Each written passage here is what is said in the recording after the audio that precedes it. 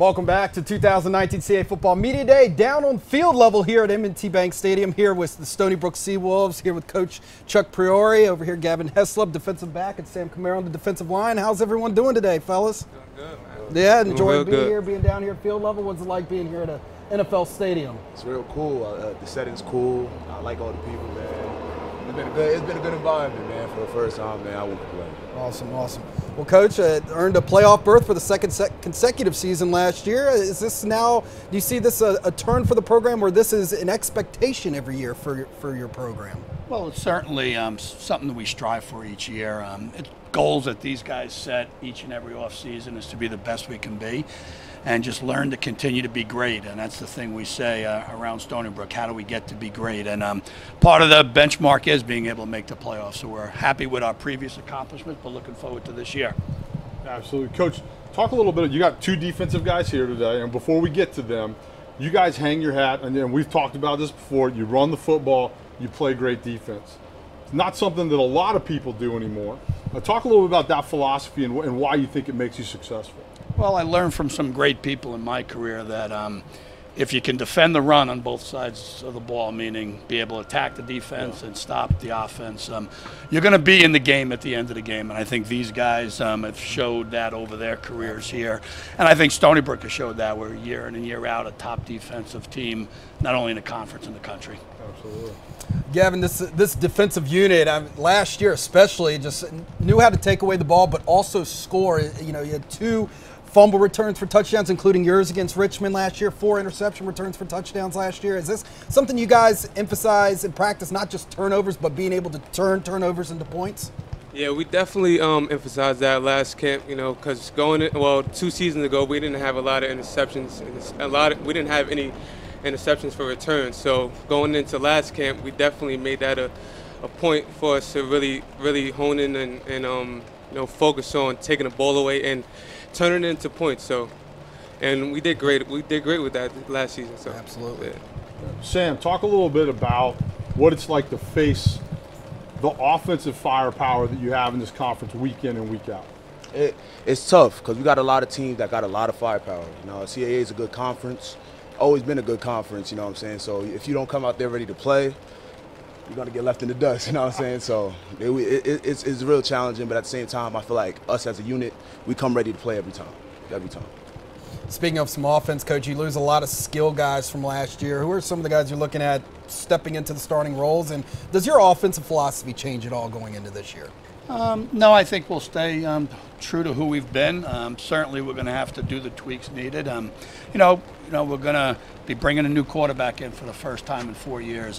But the 2 guys that are working at it, Tyquell and Jack, really representing our place correctly. You know, Isaiah White comes back off a redshirt year last year, and he was a running back as a freshman who played as a true freshman. We moved him over to linebacker.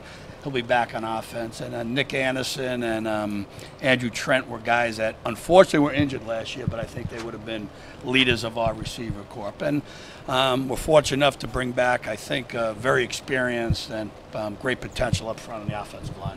Yeah, you guys obviously hang your hat on running the ball. Talk a little bit about that group. I mean, you're big, physical. Who's your leader up there?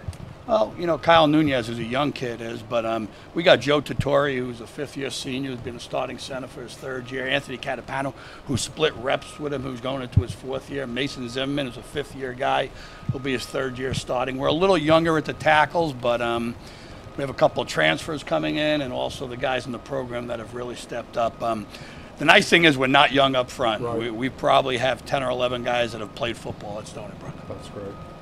Gavin, 2 years in a row, as I told Coach at the beginning of this segment, been to the playoffs. Do you feel like as a team, do you guys collectively talk like this is the expectation every year, get to the playoffs, compete for conference championships? And what does that mean to you now going into your senior year? Making it 2 years in a row is really a big accomplishment, but we don't really hang our hats on that. But we like to take it day by day, you know, and week by week, because we believe if we look too far ahead, you know, things won't go as planned. But you know, we like to take it week by week and take our time, and really preparation is key. So we like to stay consistent with that week by week. It's most important. Sam, I got a good training camp question for you. So I spent a lot of time in training camp, more than I care to remember. And a lot of it was as a D lineman. I was trying to keep weight on, especially this time of year. I was at one point in time in my life, I had to work to stay heavy. Right? It doesn't happen like that anymore. So what's your favorite training camp meal? Like when you come off the field, right? And whatever that one is, right? Whether it's breakfast or what are you eating to keep the pounds on? What am I eating? That's a hard question because I eat a lot. Yeah, so, me too.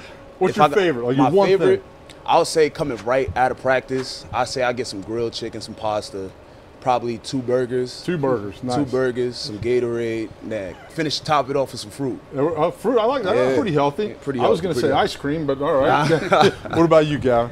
Me, I don't really have. Oh, I love when they have spaghetti and meat sauce, you know. But that's other than that, no, I don't eat too heavy. I like to keep it light, you know. I don't want to gain too Different much weight. position, right? Yeah, I gotta keep my speed. So keep your speed. Yeah. Coach, what about you? You got something to go? Look, it's hard for coaches too now. Don't get me, camp is a grind for coaches. So what's your kind of comfort food that you've got? Well, when I was younger, I'd go after it just like these guys. Yeah. Now it's a nice salad with some grilled chicken on it, maybe a little Caesar dressing. Yeah, Coach, you know, Stony Brook was one of 6 teams that made the playoffs out of this conference last year. You know, when you're out recruiting, what do you say about this league, and what when you see 6 teams make the playoffs, what does it say about the league as a whole? Well, we were on the outside 7 years ago looking at this conference, and when we had the opportunity to join the conference, we knew it would be a great impact on our recruiting, and that's why these 2 guys picked us.